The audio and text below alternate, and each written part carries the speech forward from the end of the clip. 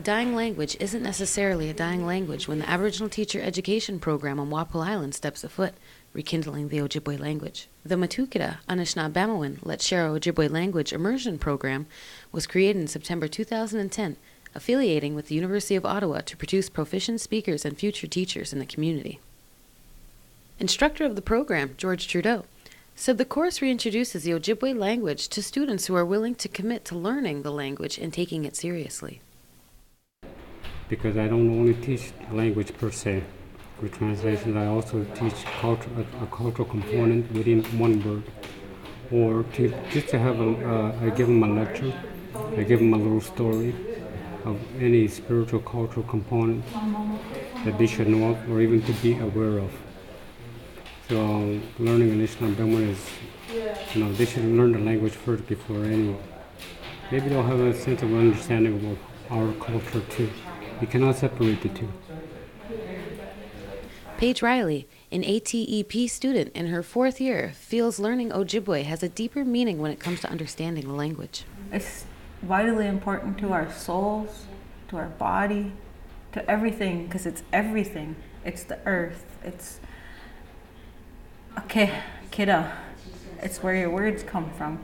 It's what connects you with the land and with the spirits and the trees and the birds, and it's how you communicate with them. It's everything.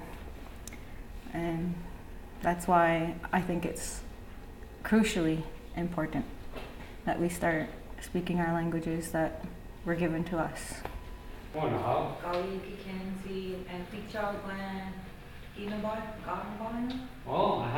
have this gift that's given to us, which is our language, and then we have that gift to give to those kids and to everyone we meet. So a part of what is given to us in this classroom, it's my hope that we all share it, like it radiates out. Resource instructor and retired elementary school teacher of 33 years, Rita Sands, says you're never too old to learn, most especially your own language. Those that speak it feel it should keep on going, and those that want to truly feel Indian through and through would like to learn it and should learn it and know it and use it.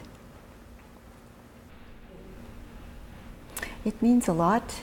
It was natural from birth, and it was the way to converse and the way to now to bring humor to speakers when they got together, and it's also a way to figure out route to learners, to tell them a way to learn these words and build on them, and I think that's important, that they can feel that they can latch onto something and go off learning from the root.